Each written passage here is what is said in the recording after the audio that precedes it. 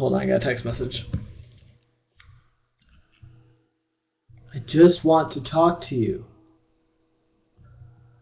Oh, my fiance. Hold on 1 second. Love you so much. Dang typos. Much. Okay. Well, she wants to hear my voice. So perhaps I should make a video about how we met.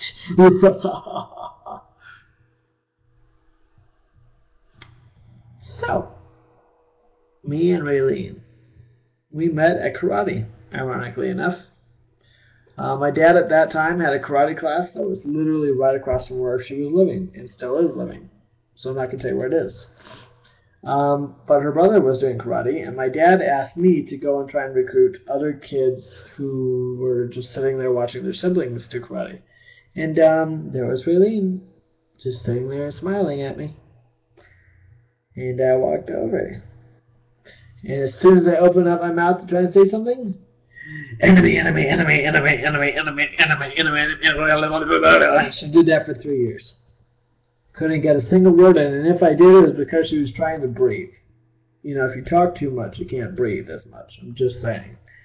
But she did that for 3 years, just talking and talking and talking and talking and talking about anime, Korean dramas, mangas, all this crazy stuff. And finally, I was just like, all right, this girl's nuts. And I left. I didn't go to karate there anymore. Came back a year later, hoping that maybe she was gone since all the good stuff had left, and she was there doing karate. And as soon as I showed up, she stopped doing karate, just started talking and talking and talking and talking and talking and talking and talking. So I quit again for about a year. And I was going to break up and stuff, so I just didn't want all this drama, and it was awkward and weird. And one day I just got really frustrated with God, and I said, God, you tell me I need to love other people. How am I supposed to do that if you won't give me an example of how to love? Send somebody my way that can show me how to love like you love. And the phone rang. This phone. Hello? Hello? Hello? Hi. Who's this? This is Raylene. Who? From karate. Oh, hi. What's up? I'm having a birthday party tomorrow at Castle Park with me and some friends, which was actually just like one person. And I was wondering if you wanted to come. And of course, since I was single at that time and I had no hope of falling in love, and I just prayed and even rubbed the seal at Seal Beach, rubbed him right on the nose, wishing for someone I could love. Okay, sure. And the next day, we went to Castle Park and confessed our affections for each other, because I actually did have a little bit of a crush on her, on the carousel at Castle Park. And the next day, I bought her a really cheesy ring and literally read lines from Thriller. You know I like you, don't you? Yeah. I hope you know I like you the way you like me. And, you know, it was different than that, because it's not actually how Michael said it, but, you know, I went with Michael, because Michael's obviously a safe way to go. And sure enough, I mean, I got the girl. She said yes, and we were boyfriend and girlfriend like that. I mean, I guess 3 years of talking will do that for you. And I was in denial for about a year, but after that, and we fixed everything, things really started going good. And we're pretty happy with each other. At least I think she's happy with me. I'm happy with her. I mean, she's cute and everything. And, oh, still recording. You know, I gotta say, if I had to pick one favorite thing about Raylene, it would be her heart.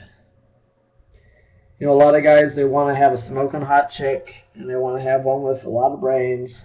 Because you know what, I got it all, and I got a huge heart on top of it. Like, I can sometimes be the biggest selfishest jerk, because I'm just so socially inept sometimes, but somehow she still loves me. And she definitely was an answer to my prayer to God, because every time I see her, she shows God's love. Always forgiving, always loving me, unconditional love. That's what she has. most of the time.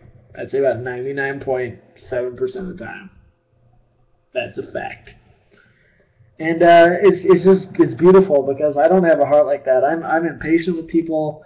I want things done now. I don't want to do certain things. Me, me, me, me, me, me, me. And she just goes, James, shut the hell up. So she's kind of perfect for me. And who could keep talking after you get just an amazing kiss from a wonderful woman who loves you? I mean, any smart man wouldn't. I'm just saying. But I mean, that's kind of a brief synopsis of how we met. My favorite thing about her. Let's see. She has a nickname. It's Strawberry. She's going to hate me for telling you this, but I am going to tell this story. So when Raylene and I first got together, they were selling strawberry soda at the store. Like that really good Fanta strawberry soda in the can. And I was in love with that crap. Like, big time in love with that crap. And I drank like 3 cans or something of it. And then, of course, we went to her room to... And you know what teenagers do. And that was when we didn't have as much self-control. So we went into her room. We went into her room and, you know, doing whatever teenagers do. And I burped in her mouth. And she leaned back and looked at me. And I went, oh crap, it's over now. I totally destroyed it. My life is done. I'm going to get so roasted right now. And she just sat there, looked at me, and she said, that tastes like strawberry. And so now her nickname is Strawberry, because that way I can put it on her like it's her fault, even though it's really my fault. I'm going to get killed for saying this story, but I had to say it because this is YouTube and everybody will watch it, and she'll hate me for it, so it's kind of fun. But I gotta say, she is the one for me. She's just incredible. She loves like no one else loves. She's more beautiful than I could ask for. I mean, I got a weakness for Mexicans anyway, and then she's like my Mexican, so makes it my favorite though. But she's beautiful. She's got a great heart. Her eyes are to die for. Don't look at those eyes. They're my eyes. She's great with children. She probably has to be with me. I'm just saying. She's really good at helping me figure things out socially because I'm socially awkward and eccentric and stuff. But I have to say she's definitely the love of my life. And now she has something that she can listen to. The next time she wants to listen to my voice and I can't pick up the phone because I'm busy writing a script or doing homework or something, this is for her. And now all of you have seen this, and you can tease her about it.